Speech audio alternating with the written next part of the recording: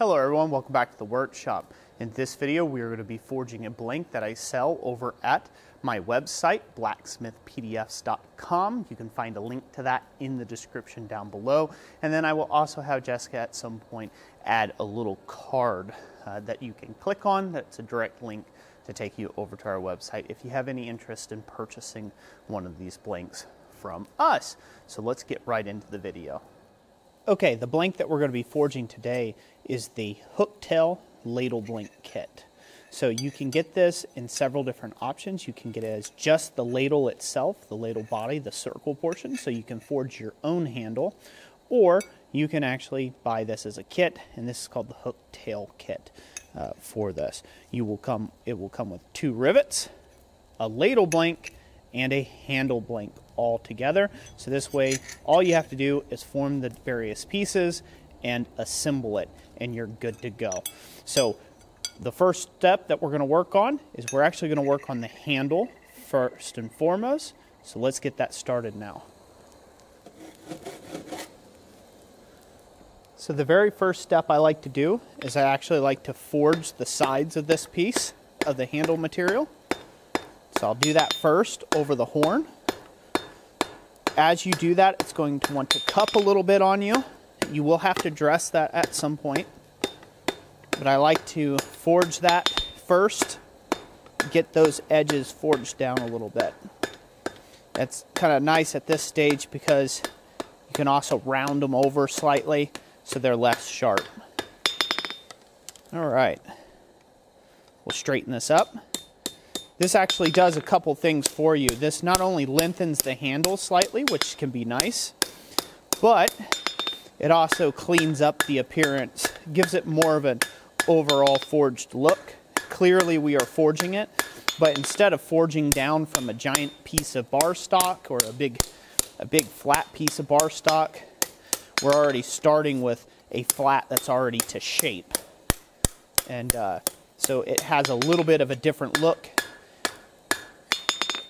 Comparatively, if you were to forge your own handle from, say, a piece of 1/4x1 flat, it will have a different look on the whole piece. Again, that's up to you to decide what works best for you in your shop. So there we go. We've forged those edges down a little bit. Now we're going to get this hot again, and I'm going to forge on the edges again, but that's just to put a little bit of curvature in it. Now I've made I've made 2 videos already. One on a regular spatula or a classic handle style for spatula and a classic handle style for a ladle kit. And in those videos we ball peen textured this. In this case, I'm actually going to leave this plain. I just want that little bit of light hammerwork forge scale look to it. I don't actually want to texture this. You could do whatever type of texture you would like. That seems to fit you the best. But for me, for my purposes right now, I'm actually just going to leave it a basic or a plain look. Okay, I'm going to start off by encouraging that cupping a little bit more by hammering it down into the step of my anvil with a transition place in between the horn and the body of the anvil. So I'm going to start encouraging that cupping action, and then I'm going to finish up by hammering over the horn to help squat that cupping action down a little bit better and to give it some more reason to take and curl. Just like so. And again, I find that the curvature aspect of this, giving it a little bit of curve to it, really helps in the comfort of this piece. It really, really does. So now I'll come up on top, we'll straighten this out and even up any curvature I had, any wonkiness.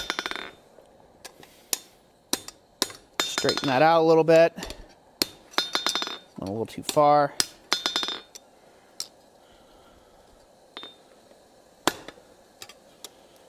Curvature a little bit better. Better, good.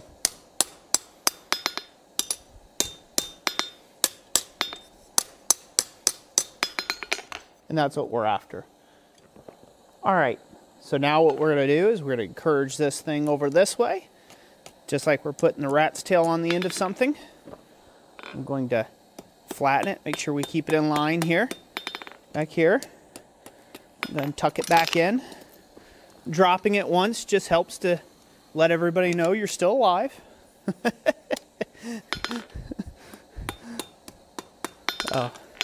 That you're still human. So there we go. We create the little curl tail there. And now we're just going to bend that over. And bend it back towards itself.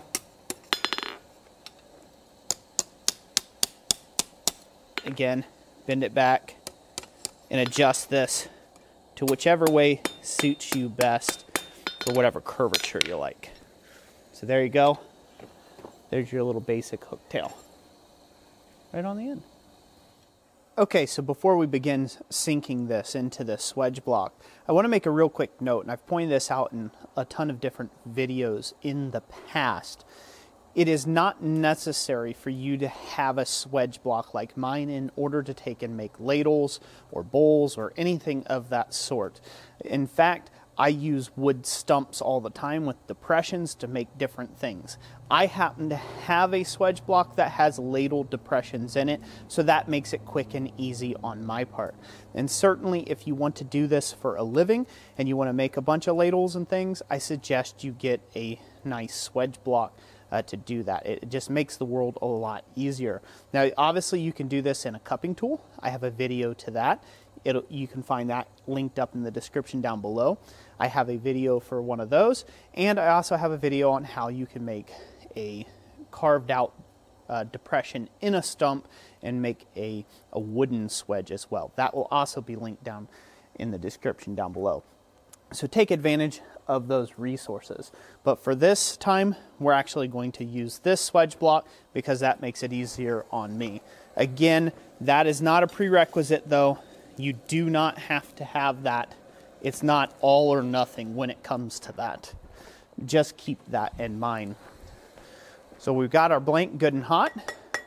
We're going to go over to the larger depression first, and we're going to sink this.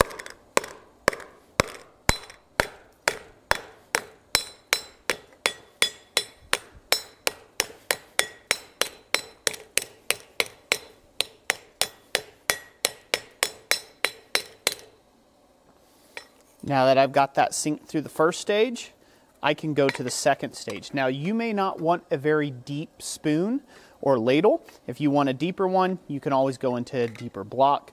Or if you're working over a cupping tool, just continue to sink it deeper. I want a deeper one, however, so I'm going to take the time to forge it down into the deeper block. And we will go get this hot again. Got our piece nice and hot, and down we sink.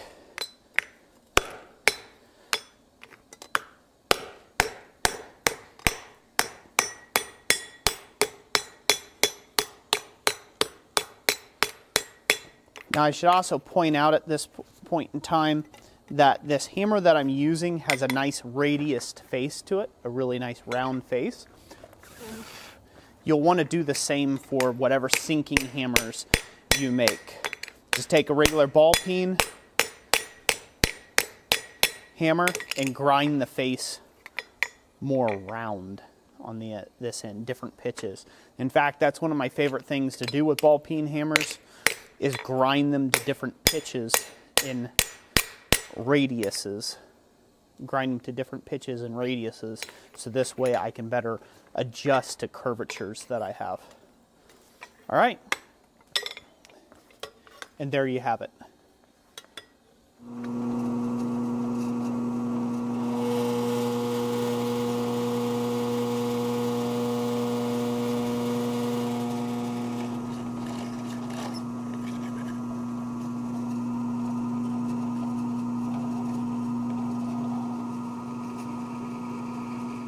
Okay, so here we are. We have our hook tail handle. We've drilled the holes on them. I have center punched marked them in about 1/4 inch in from each edge, kind of triangulating there, and then I center punch marked it on the corner of that. So this way it'll leave about 1/8 inch all the way around for a 1/4 inch rivet. Once the head goes through, it's left a nice amount of meat around the hole. That's the only important measurement there. So now the next stage, as I've said before, my method that I like to use is I like to clamp, drill one hole. I like to drill one hole first, get it riveted up, then come back, drill the second hole, and then rivet it up. So I will go ahead and clamp this up, drill it, and then we will go over and we'll get this riveted up.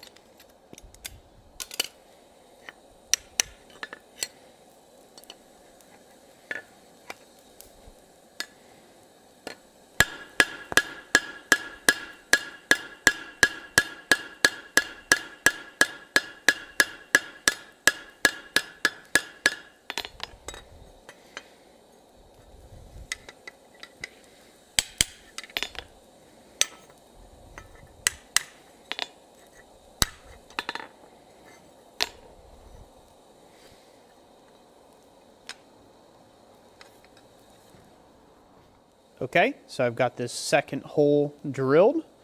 I'm going to put the rivet through. Hopefully easy peasy through the first part.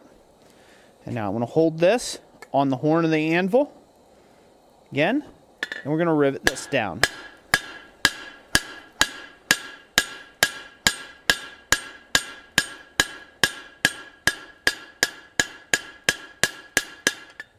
Go to our old one. Finish pinning that right on down. And there you have it. One nice hooktail ladle. Just as simple as that. Now, say if you don't like the looks of this here, say this is too steep for you, and you want it to be a little shallower, you can always adjust that by heating this up again while it's riveted and just bending on this slowly. Just aim your heat somewhere in here and just bend it out like that. To make it more appropriate to the pitch that you are getting after.